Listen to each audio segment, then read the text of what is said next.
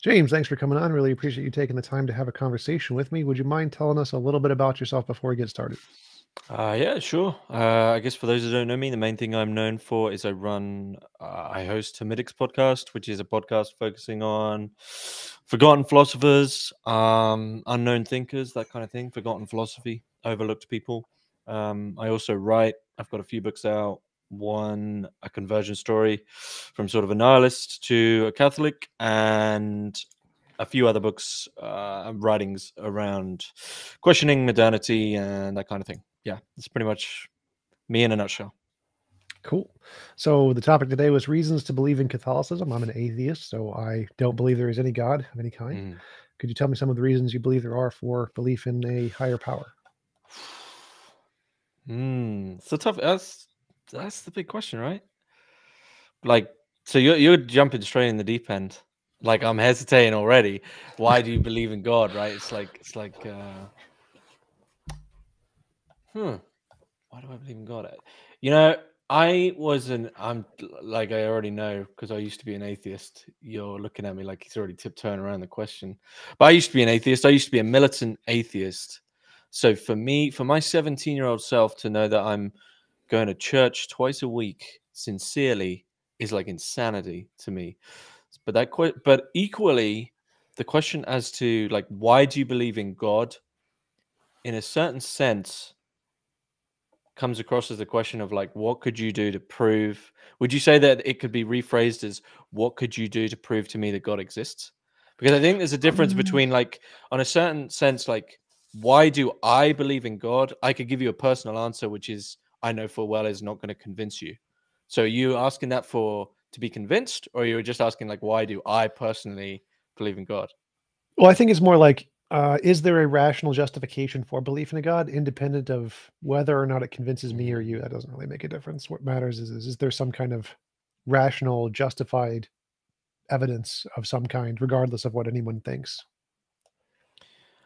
Well, you could jump to like the 5 common arguments which are given in that book, 5 proofs for the existence of God, which I think are all sort of, you know, The Fraser one? yeah, the Fraser one, which I don't think is amazing, but it's like the common jumping point of like, there they are. Well, just Fraser and Thomistic arguments are pretty rare, actually. I mean, I think it's a very small minority who use them, but I am familiar with those. I mean, in terms of the other book I would lean towards is like, what is it called? The Atheist Delusion by Louis. I interviewed him. It's really bad, but I. Well, I feel you. You interview so many people, the names kind of get lost in the space. So, Yeah. It's so tough to defend because ultimately, at the end of it, there's a. Okay, let me like wind back and just go on a completely abstract tangent, which will hopefully help my case. So recently, I did a discussion on a thinker who isn't really that well known, which is what I tackle. Obviously, a guy called Irving Babbitt. Now, Irving Babbitt really holds this midpoint between capital T tradition and like objective truth, traditional values, and understanding why they're extremely important to hold the values of a society. Like, you need these anchors, but equally he's also well versed enough in, say, Orientalism, in alternative religions, in understanding that the subjective turn of the day. So this is late 1800s through to mid 1900s. He's understanding that, look, we're taking a subjectivist turn. So these values which we hold as true, so-called objective values, are going to have the subjective turn's going to come in, and people are going to begin to basically do their own readings of them. And his point is that he said he was taking the positivists, so people who can, the only thing you have is your own experience. He's saying, well, the positivists don't actually go as far as they themselves should go. So they're all about human experience, but they basically limit that experience to material empirical existence and don't include spiritual experience.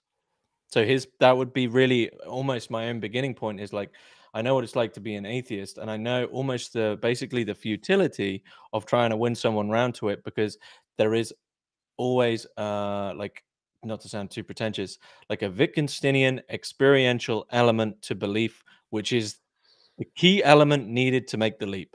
Like, I could give you, you know what I mean? Like, we could sit down, I could say, here is every single rational, reasonable, reasoned argument for the existence of God. And I know from when I was an atheist, I could read through them all. And at the end of the day, I know full well, as someone who is now a believer, that that isn't always going to be enough to, and isn't going to be enough to bring you across.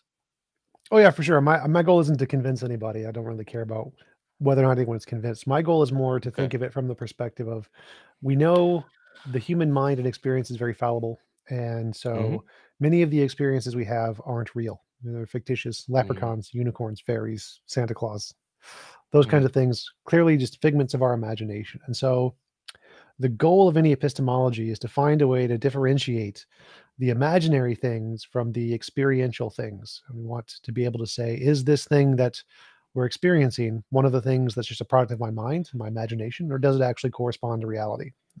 And so I agree. Products of your mind are real to a certain degree, though, in terms of thoughts and dreams. They are real in some empirical sense. Right. They exist in reality, but they only exist in reality in your mind, not outside of your mind. And so the question is, does this thing correspond to the reality outside of your mind, or is it just a figment of your imagination? And so the same thing would apply to religious experiences or spiritual experiences of a divine being as it would to optical illusions, unicorns, fairies, or just any new scientific thing we haven't confirmed yet. And so the reason the positivists like to use experience is because the methods to verify experience are very reliable in differentiating these two things, whereas there doesn't seem to be a reliable way to differentiate other kinds of experiences, like spiritual ones. And when we apply science, or like I'm not a logical positivist, but they would apply empirical methodologies, it would put those experiences on the imaginary side, not on the real side, which therefore they would then conclude they were imaginary. And so I think that to have that position that you described to be justified, where there's this other class of experiences that also needs to be included in our epistemology, you would first need to find some methodological way to justify that those experiences correspond to reality and not just our imagination, like leprechauns or unicorns. Yeah, sure. No, I understand where you're coming from. Immediately, there is this entry into that science has this tautological relationship with itself, where like its own hermeneutics and its own language is what justifies itself. So there is always that problem that, like, anything which hasn't been contained within the language which it considers given, then it will push away. Generally, like people that as soon as the term science comes in, people seem to think that like emotions don't play a role. And I'll keep drawing in obscure writers who probably won't help my case in terms of proving things, but like I'm reading Wilhelm Reich lately, and he calls this the emotional plague, where basically once a certain scientific idea takes precedence within a culture, the emotional plague is the emotions which just try to keep that at bay, even if evidence comes into the contrary of it. The emotions basically hold it. And of course, a lot of people go on about this these days, right? Between the difference between science and science TM, like there's this sort of pop science where people keep adhering to, whatever it may be, even if there is evidence to the contrary. Sure, there's definitely biases play a part, but what we need is, like, in science, there's always a way to overcome that bias. Like, people were biased against Einstein because he said that space and time literally bend. They're physical objects and they literally bend. Philosophers thought that was just the dumbest idea ever. They're abstract concepts. They can't bend because abstract objects can't bend. It's a silly thing. It's like saying love can bend. It doesn't make sense. But he made testable predictions. He was able to predict the future about things we had yet to discover, an experiment we would do, and what the results would be, and he got it right. And that means that it doesn't matter what his emotions are, it doesn't matter what your emotions are. He was able to predict the future, so emotions no longer play a role in being able to what would be needed? So that your point is about being convinced of a God. what would be, I guess, to try work backwards, right? Like, what would you need? What would you need to be convinced of a god? Novel testable predictions is What does that what what I does would that need. mean? What does that mean? It means predicting something about the world we don't know yet and getting it right before we know it. Uh, hmm. Okay, so what would that look like in practical terms? Well, it could be anything. You could say, I believe in a God. Every time I pray to a God, he'll give me a gold brick. So you pray, and a gold brick appears in front of you. That's a novel prediction. Or God will block out the sun if I pray to him. That's a novel prediction. Or the things in Revelation, the book of Revelation, will happen where like a quarter of Christians are going to magically disappear and their clothes are going to fall to the ground. That's a novel prediction. Or dying and going to heaven and seeing God. That's a prediction. So just any prediction about future experience that we don't know yet that it can consistently get correct that other models don't yet do. Okay. So when you die, arriving in heaven would be a That would be great prediction for. evidence. Yes. It would be great evidence. So, just out of interest, I mean, what do you think of the hundreds and thousands of the so-called miracles, the things that are defined as miracles, which have happened, which by and large science doesn't have explanations for? What would you consider them to be? Well, the second part, the by and large science doesn't have explanations for that part, I'd probably disagree with that because all of Okay. the miracle claims that I've read, I know there's a really big book, 500 pages by Craig Keener, where he goes through a bunch of miracle claims. And I've Mm, gone through those, and a bunch of scientists found the best examples of those, the 5 or 10 best examples of his to try to mm, investigate. And when they investigated him, they found out that they are completely flawed. So, like one of the ones he mm, used was there was a professor of psychology, I think, who had a testimony of a patient who was in a hospital bed and had a near death experience, and they floated above the room and they saw a serial mm, number on the top of a ventilator or something, and they got the mm, number right. Well, when scientists went to investigate that, it's hearsay from the professor. There's no medical records. They don't give anything from the which hospital it was. There's no doctor's records, none of that. Secondly, ventilators aren't 7 feet tall. They're 4 feet tall, and there's the VIN number is not on the top. It's on the side because mm, mechanics need to get to the VIN number so they can inspect it and write it down. So all mm, of the facts, when checked, were false about how the mm, things work, and the same thing applied to all the different cases that he mentioned. And there's mm, several other big cases like the red shoe in the other building, hearing stories while your heart isn't beating and then being able to recollect the stories. Like all of these have scientific mm, explanations. There's some other possible miracles like spontaneous healings. mm, Spontaneous remission is very well understood in science. It's definitely because just like you can spontaneously get a disease, the disease can also get a disease and die. And so the fact that genes, when they replicate, deteriorate, any like cancer or polyps in the stomach or whatever are mm, also made of cells and they also divide and damage and could then themselves die, just like any creature could die prematurely, which could then cause a remission of the disease. And so I don't see, of all the studies I've been through, any examples of any actual miracles that mm. happen at a greater rate than random chance and natural causes. Okay. It seems like your mind's already made up. Well, on the things that have been presented to me and that I believe I have a better explanation for, sure, I don't think those were evidence. But the question is there any that better indicates the conclusion of a God than a naturalistic conclusion, independent of my opinion? Opinions don't matter. I don't care about opinions. Like if we say there is evidence the world is round, nobody gets an opinion. Even if 0 people believed it, it's still going to be evidence. Mm, okay. Well, I don't, you know, I don't know, my focus with I've never massively been an apologist. I'm not. I said in the email to you, I'm not really an apologist. Like I'm not uh, equipped to deal with that thing. My writing and talking on Catholicism is really after the fact of uh, what we would consider to be grace, and then really it's my more focused on meaning. Like I'm like, yeah, I said in the email, I'm not an apologist. That's okay. So what do you mean by grace, and what are the areas you do research into? Well, the main thing for me is about God in relation to meaning in life. So my general um my general statement that I go to is God or nothing. So like, basically, if you don't have God, there's pretty much no point in existence. Why would you feel like that's the case? Well, once you don't have God and you don't have the objective transcendent value system, absolutely everything is relative, and it's just as meaningful to kill yourself as it is to exist. And I have yet to find any way to get around that decision. Oh, right. So I'd say, why do you need a God to have objective meaning or value or purpose? It seems like there are many alternatives. Because it's beyond the human epistemology. It's something that is greater than our own efforts. Because if it's just our own efforts, we can just keep going into it, tweaking it, playing around with it, right?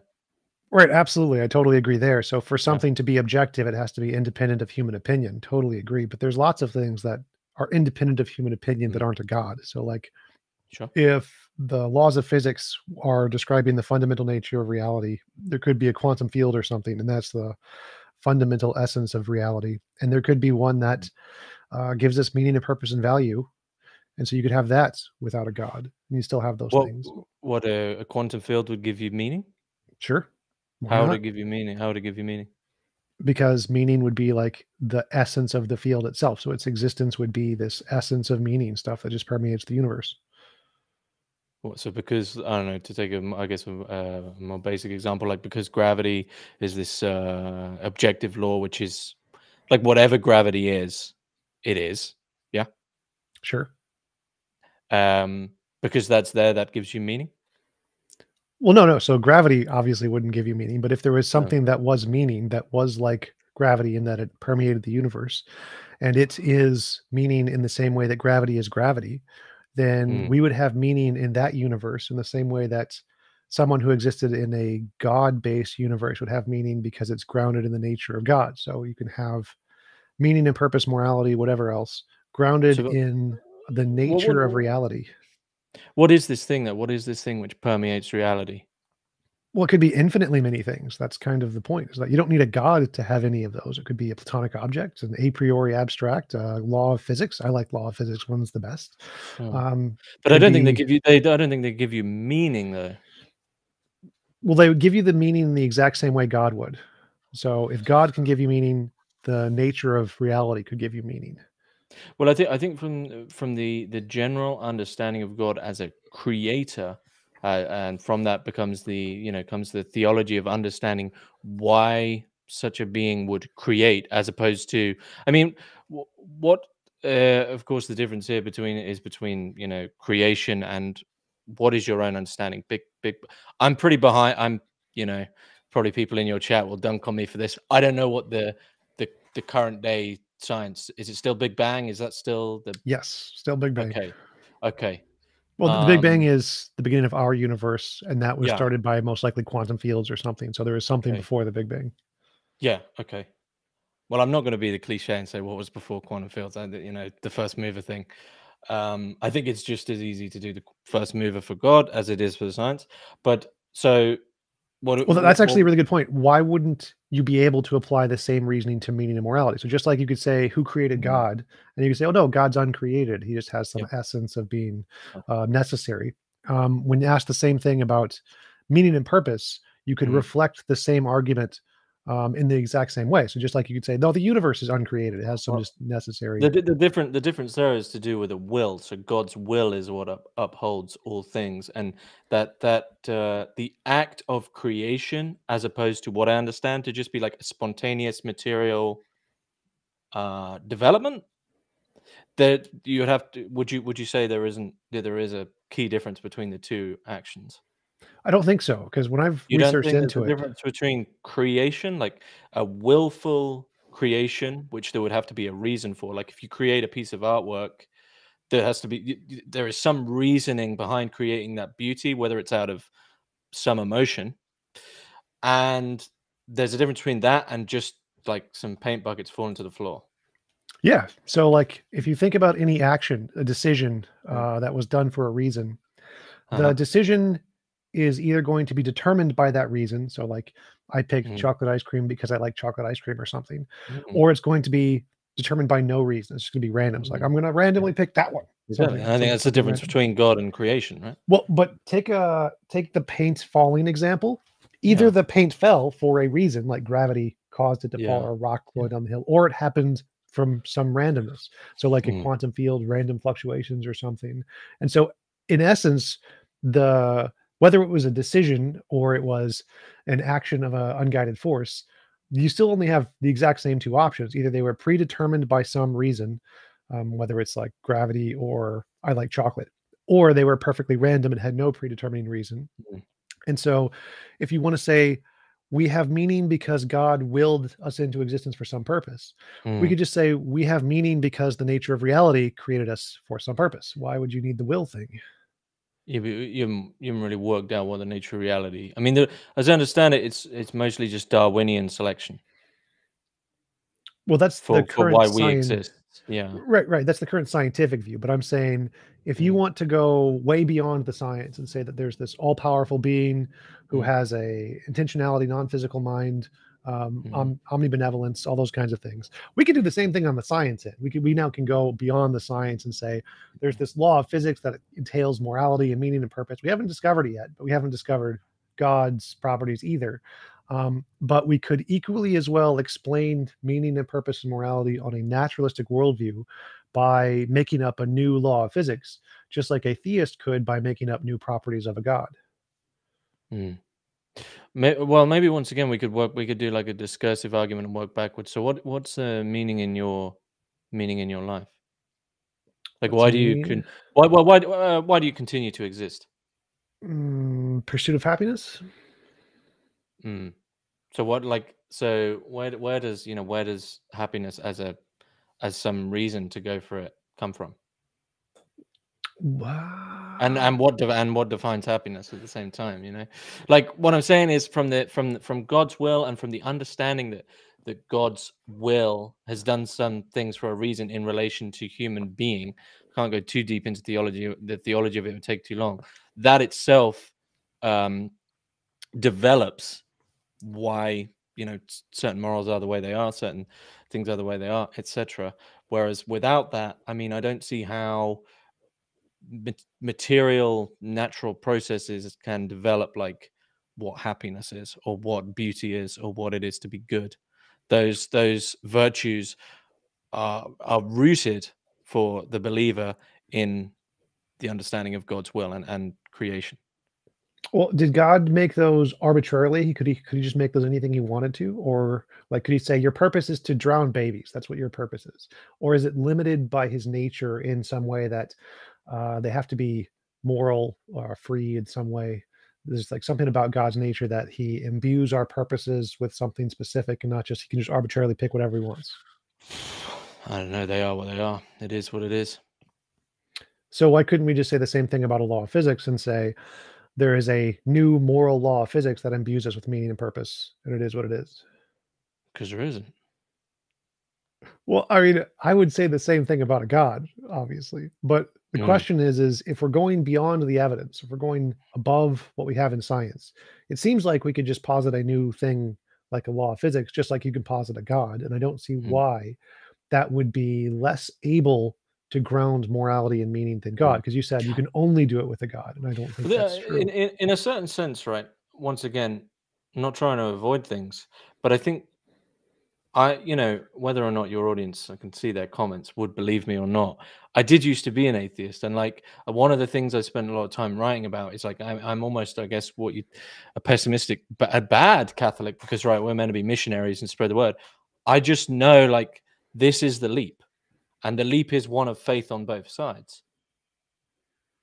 Like Well, you have whether or not like you can have faith in science and you can have faith in God, and of course you say, well, no, we don't have faith because we have evidence, but it's like, well, in this context, I would agree. So I'm saying yeah, that we no, could it's both. like this is always an input. This is always an impotent discussion, and I know it from my time of being an atheist. Like this is like it's honestly pointless, and I don't mean Well, that as there's one thing you said. So I want to agree with that. If I am mm, positing this new law of physics, there's no evidence of that. So I have to believe that on faith. Like I don't have any evidence of this. And so that would be the same as you having faith in God. Don't have any evidence for it. You just take it on this leap. But the one thing you said where I think we don't have to have faith on is where you said it's impossible for there to be meaning without a God. That point, I think we can prove false. We don't think we need any any like Well, empirical evidence of that. you can have meaning, but I think it can't be objective. You could, at what worth is a meaning if at any point you can just rip out the structure and do the Well, no, do no. the So opposite I thing? agree with that, but I'm saying that Mm, we can have objective meaning and purpose that is above humans. Humans have no say in it mm, whatsoever. Like if it's a law of physics, or if it's a platonic object, or if it's an a priori abstract, there's ways meaning and purpose can be grounded in reality that don't entail a god. So you can have the nature of reality, like a field of karma would be one way that just exists as a fundamental part of reality, and it gives mm, every being meaning and purpose. But it's mm. not a god. It doesn't have a mind, doesn't have any No. consciousness, doesn't have any intentions. It's just a part of its nature to give meaning to things with souls or to conscious entities. Sounds like it's all means and no ends. Like at the end of the day, if there's no ends and no consequences, then like if there's no consequences to your meaning, then the meaning doesn't matter. Well, I would see those as same as different Well, things. to Like, do with this field, you said about the field of karma, right? So yeah, at the end of the day, like the notion of karma, as I understand it, I'm not too well versed there. The notion of karma is like that. My name is Earl. Karma is just completely false. It's to do with what's going to happen in the next life, which means there is a consequence.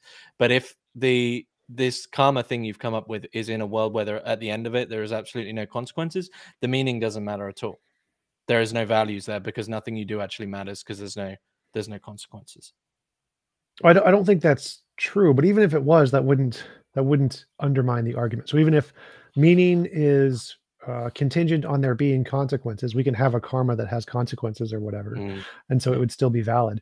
But I don't think you need consequences for things to have meaning. Like even if, say, this is our only life and there's nothing after it, mm. killing someone I'd still say is immoral because you killed them, not because you're punished in the afterlife. So because the Without action in and of without itself has meaning. without without God, what makes killing someone immoral? I'm not saying I'd kill someone if I didn't have God, because I personally believe that. Were you? Here's a question. Were you ever taught to not kill?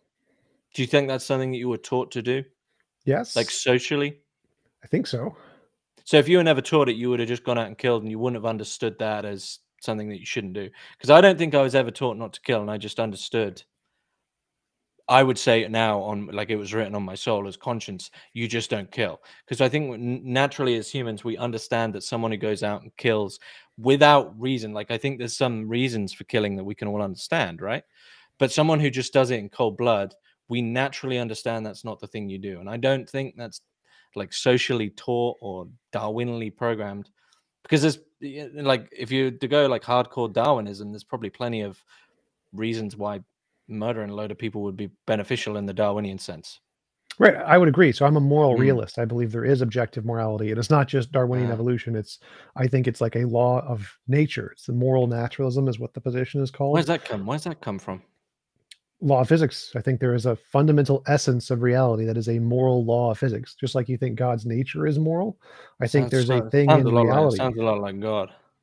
but it's not. It's never mind. No consciousness. Mm. So it's just a field of physics, just like gravity, that is a moral field and imbues moral value onto things like conscious Yeah. agents. And there is a maximum state of what that would look like if the law was like supervenient on everything. So if you imagine gravity was the most powerful force in the universe and it Mm. overruled everything else, everything would just clump up into a giant ball. But it Mm. doesn't. It's only like a moderate force. It's pretty weak. Doesn't change anything. The moral law is kind of like the same thing. It has this weak pull, but if we maximized it, increased the power of the law to its highest possible state, there is a best way the world could be. And it would be what I think it is a world where it's impossible to force anyone to do anything they don't consent to doing, or the Mm. technical term would be any involuntary imposition of will is immoral. That's the technical term. Um, Non-aggression principle. sort of. Yeah. But yeah, it's close. But yeah, so I think that there is the subjective morality. It's a law of physics like gravity. It doesn't have a mind, but it permeates everything just like gravity does. And so we can Mm. have moral value in things without a god. How is that proven within the same methodology as like physics generally? Well, it hasn't been proven yet, but we could make novel Mm. testable predictions, which I've made about what we'd expect to see in other alien life forms and what we'd expect to see in the future Mm. of moral progress.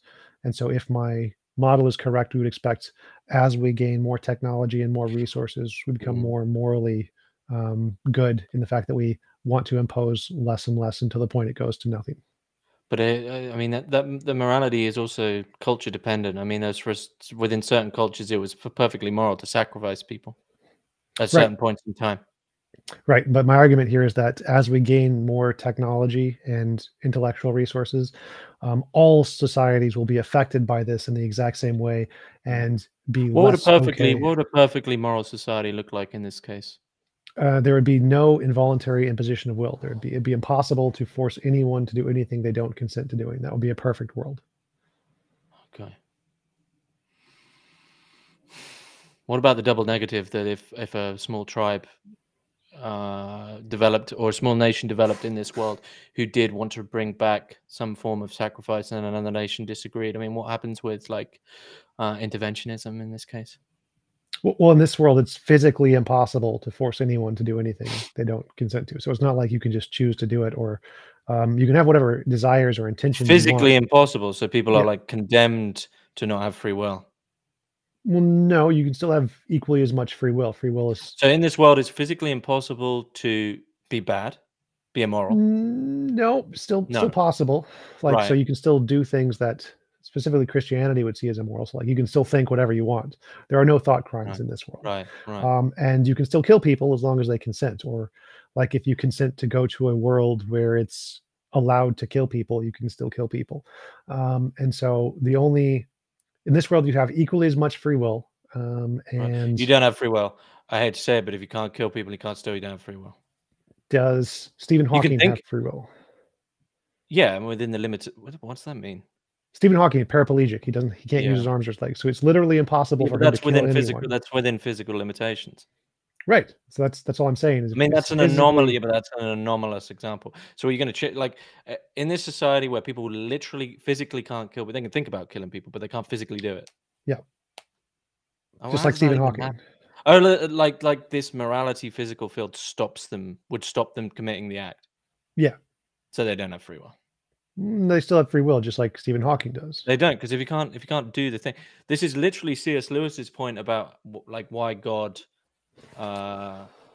doesn't stop things, right? So like, So I can't for nuke. instance, I for can't instance, for just instance, give you an example. I can't yeah, nuke a country. I don't have any nuclear weapons. Does that mean I don't yeah. have free will? You still have the free will to, like, if you were insane and you like now spent the rest of your life trying to acquire a nuclear weapon, that would be you trying to enact that action. Sure, I could try to enact it, but I wouldn't be able Yeah, to do it. natural free will to do. Well, we don't know because you never tried. To acquire a nuclear weapon. Well, Well, we so the haven't point. tried. Isn't that the point of science? Like, it's unfalsifiable. You've never tried to What do it. what um no, so like imagine all 7 billion people on the planet wanted to Mm. nuke someone. There are not 7 billion nukes. So it is physically impossible for everyone to be able to nuke someone. But still Can't in be their done. free That's still in their free will. Free will isn't to do with whether or not something can be done. Free will is to do with your action, your personal action, your personal amount of freedom. So someone could try to punch you, but if it was physically impossible, they still have free will because Their they free will's attempted. been right. So I mean, let me just turn to C.S. Lewis for this one, because a lot of people have this argument of, like, for instance, let's take the example of somebody wants to smash someone around the head with a piece of wood. Yeah. So there's one action there. One person, firstly, they have the thought, I really hate this person. I want to smash them around the head with a piece of wood. A lot of people object to Christianity because they would say, why, if God exists, why doesn't he, at the moment that piece of wood hits the head, turn it into, let's say, water? So it just doesn't hurt, right? There's no suffering. This seems to be almost the same as the moral world you're putting forward. C.S. Lewis's point is that in doing that, God is actually altering the free will of that person because the action that they're undertaking isn't happening. You can't stop. It's a human thing to have free will. So it's almost like someone goes to kill someone. You're equating the action in their heart of killing someone with the actual action. But because there's no conclusion, the thing hasn't actually happened. Their free will has been stopped because the thing they actually wanted to do, the consequences of their actions, are gone.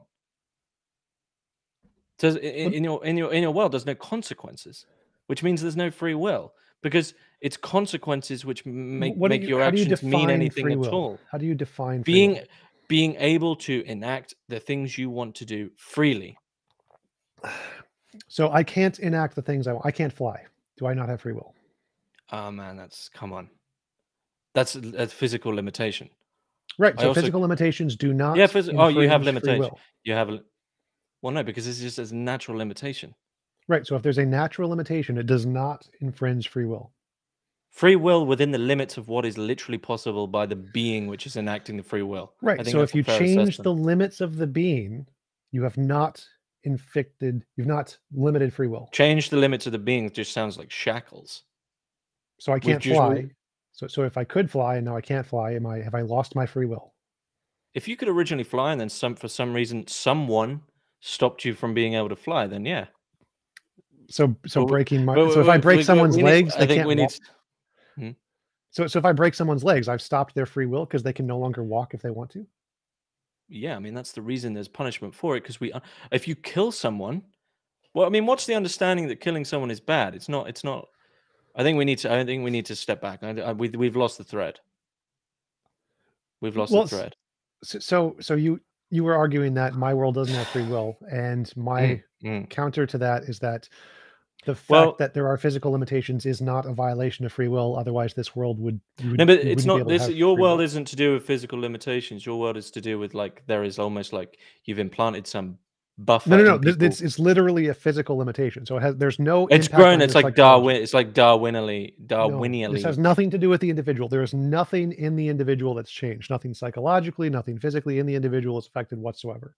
Right. So this is about a law of physics in the universe that does this. So it's like gravity. There's no impact on the psychology of the individual. But it hasn't happened yet.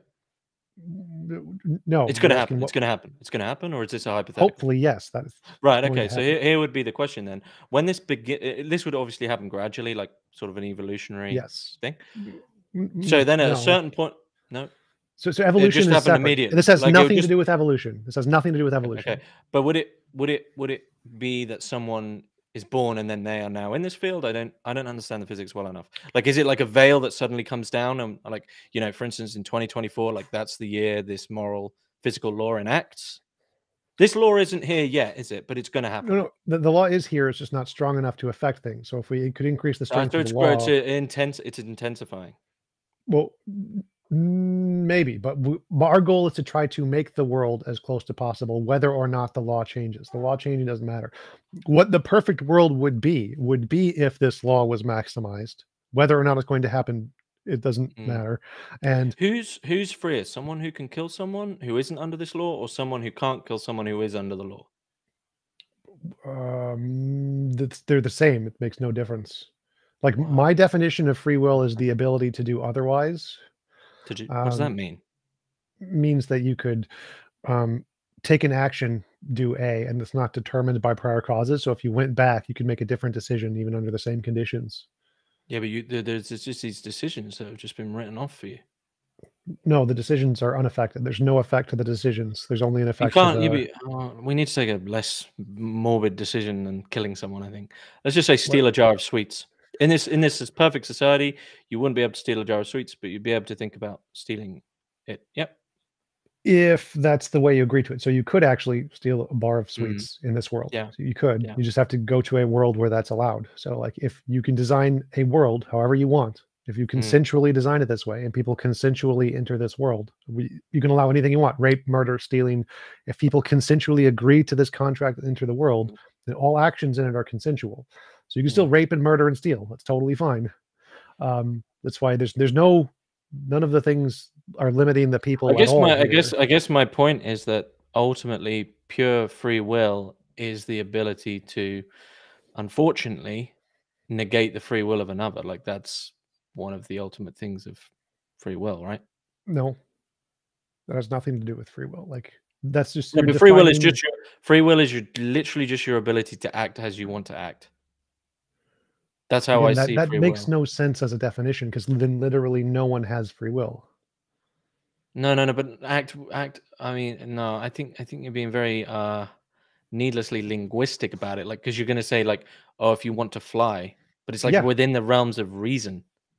Well, no, this is the point. You're making an arbitrary distinction. No, you're making an arbitrary distinction between the way things are now, and it's only free will if you have the freedom to do things as they are now. but no other possible hypothetical could apply. So if you could fly, and then someone takes, and you can't fly in this world, therefore it doesn't qualify as relevant to the free will discussion. Completely arbitrary, no relevance. You can't use that definition. That definition is debunked. Would you say there is a normal human being? There's such a thing as a normal human being?